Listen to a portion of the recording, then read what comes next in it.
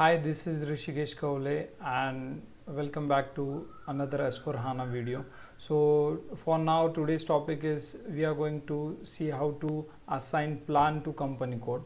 Okay, and yeah, one more thing, if you want to check out how to create a plant or a company code, you have an I button upwards, so you can just click on that and go and watch that video too. So let's begin with today's video. Okay, so for this we need to enter transaction SPRO. Okay, then after that SAP reference IMG. Then here we have enterprise structure. Click on this. Then we have already defined. While creating we go to define, and for assignment we go to assignment. So I'll just click on here. Then I'll go for financial accounting. Here you can see it's not in financial accounting, logistic general. Okay, so here you can see assign plan to company code. Okay, so I'll just click on here.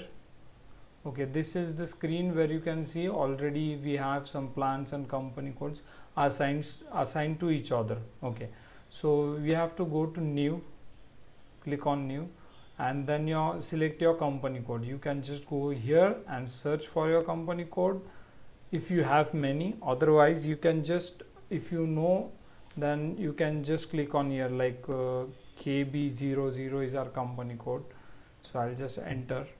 Okay, and our plant is KB01, so I'll enter again here. So this is the plant name, Kaule Brothers Limited Pune, and the company name is Kaule Brothers Limited.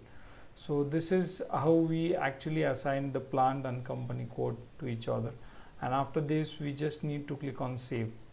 It will ask for a request. This is the same request, so we'll just say okay, and see data was saved. So your company code and plant are now assigned. Okay, fine. Anything for personal or industrial training, you just can connect with me. And yes, don't forget to subscribe the channel. You will get many more S4 HANA videos and many more to learn. Thank you.